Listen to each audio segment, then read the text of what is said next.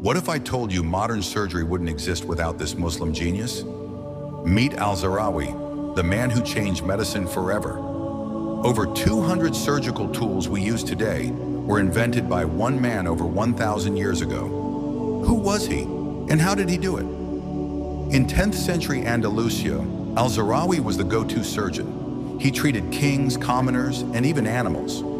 A patient being treated for a broken bone, with Al-Zahrawi using a bone saw. But his genius didn't stop there.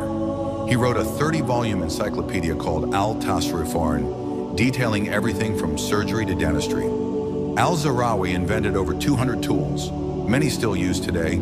He created the first forceps for childbirth, scalpels for precision surgery, and even catgut sutures for stitching wounds. His tools and techniques were so advanced, they became the foundation of modern surgery.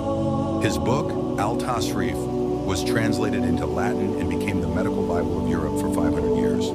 Al-Zahrawi's work influenced giants like Leonardo da Vinci and modern surgical practices.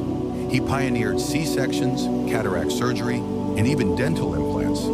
Without him, modern surgery as we know it might not exist. Al-Zahrawi's legacy is a testament to the power of knowledge and innovation. Let's honor his contributions by sharing his story.